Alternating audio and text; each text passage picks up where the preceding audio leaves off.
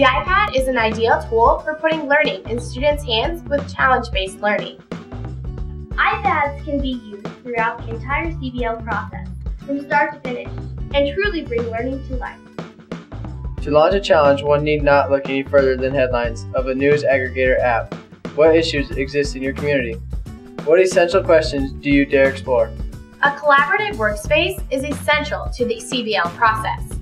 iPad allows for 24/7 access to web pages, wikis, Dropboxes, and other shared online documents.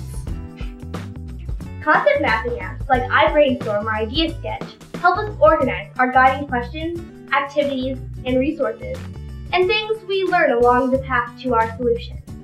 To investigate answers to our guiding questions, we use Safari along the note-taking apps such as Instapaper, Evernote, and Notability.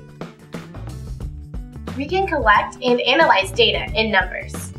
Some of the best guiding resources are human experts, and we can use FaceTime to conduct interviews. Keynote is a great way to share our solution proposals with the rest of the class. And the entire process can be documented with a built-in camera.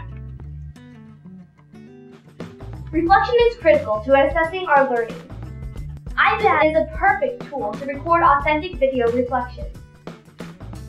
We create videos in iMovie of the solution's impact and share them to the CBL community so that the rest of the world can join in on our challenge as well. CBL plus iPad equals the perfect combination to take action and make a difference.